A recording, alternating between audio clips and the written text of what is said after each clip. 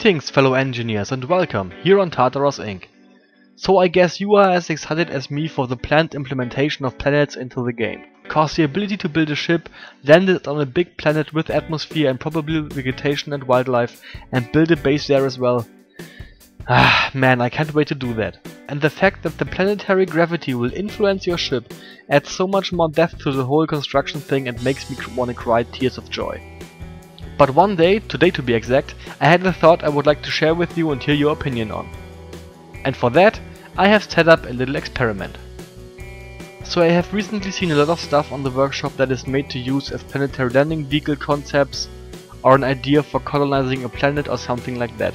But one thing a lot of those builders do not consider is the planet's gravitational pull and its effect on the vessel. So for my experiment I chose the following parameters. Force of gravity 1g, just like on our Earth. The rate the gravity affects the ship 1 to 1.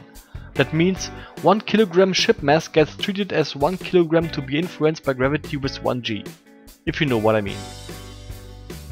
So on to the experiment. Here we have a rather small ship with a mass of around 25,000 kilograms.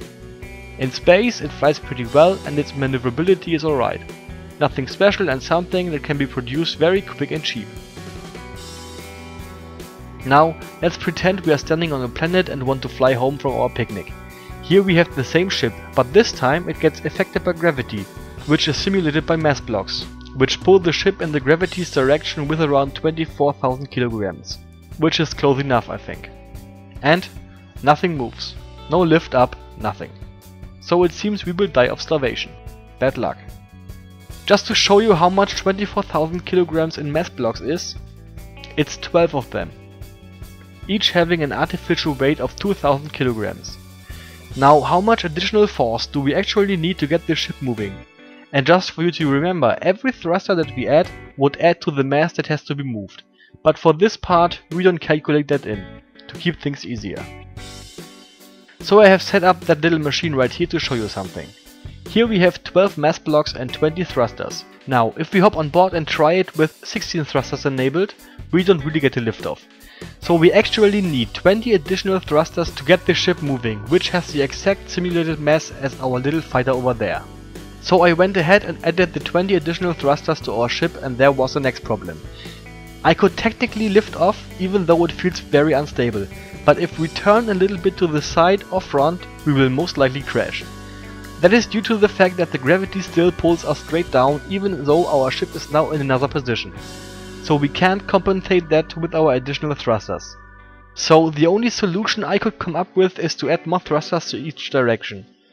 But to be honest, it still flies pretty shitty and just looks stupid. To sum that all up, I really hope that the devs come up with a brilliant idea on how to get the gravitational pull in a balanced way. Strong enough to be a challenge, but not too strong that we need a shitload of additional thrusters to compensate. Cause at the moment, considering the parameters I chose, we would need one additional small thruster per 1200 kilograms, with one small thruster itself weighing around 100 kilograms. Okay guys and girls, that's it for today's video. I know it was highly theoretical, but I had these thoughts and really wanted to share them with you. So what do you think? What is your opinion on the effect that gravity should have on ships? Feel free to start a discussion down in the comments. I am very curious about what you think. So, hopefully I will see you all next time here on Tartaross Inc. And until then, and as always, keep on engineering and cheers.